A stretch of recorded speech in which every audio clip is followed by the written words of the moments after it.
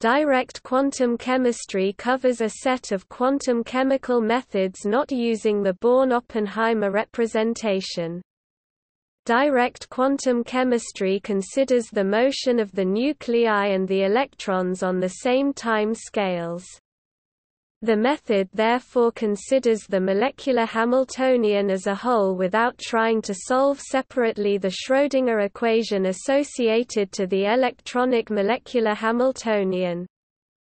Though the method is non-adiabatic, it is distinguishable from most non-adiabatic methods for treating the molecular dynamics, which typically use the Born-Oppenheimer representation, but become non-adiabatic by considering vibronic coupling explicitly.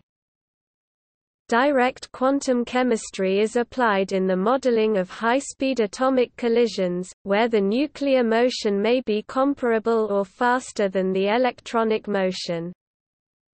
The group of Ingvar Orn in Gainesville, Florida has been a pioneer in this field.